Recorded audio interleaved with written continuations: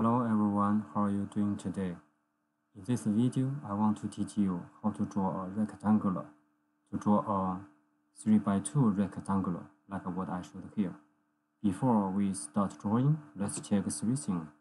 First, let's go to application button, check the unit. So drawing unit, drawing utilities and unit. So we want to select the unit type as engineering. So this is going to be a unit of inch. So click OK. The second thing that we want to check is how to show the grid. So let's go to the bottom of your screen and right click the grid mode. So select the grid setting. So we want to make sure that the grid spacing is set as 1 and 1 for x-axis and y-axis, and click OK. The third thing is that we want to check the coordinate, how to display the coordinates.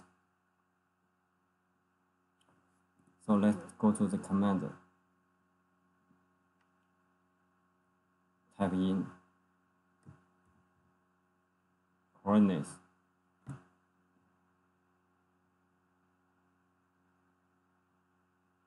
And then we need to, let's do it again. Type in course, select this one. So make sure that we type in 1 and press enter. So make sure that the coordinates is showing the Cartesian coordinates. So let's start drawing. Let's select line command on the top left. So in the command window at the bottom, we see that line specify first point. Let's type in 2, 2. Press enter button. And now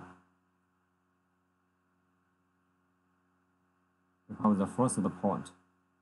So look at the command window. It says specify next point. So let's type in the second point, 5, 2. Press enter. Okay.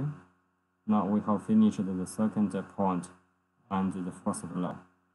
So let's type in the third point to draw the second line. 5, 4.